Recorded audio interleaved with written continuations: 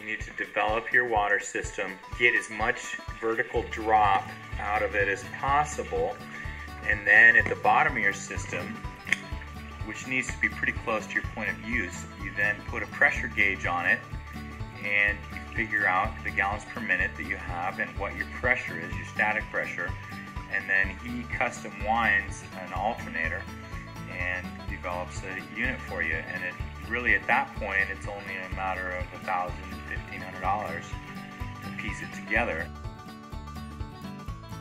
It works off of the amount of pressure generated through vertical drop in your enclosed 2-inch water line.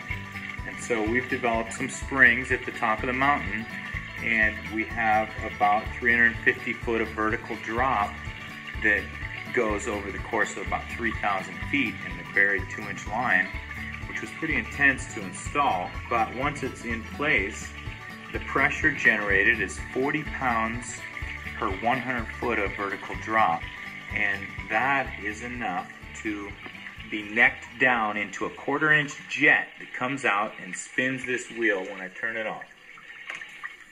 I might want to get us wet like this, but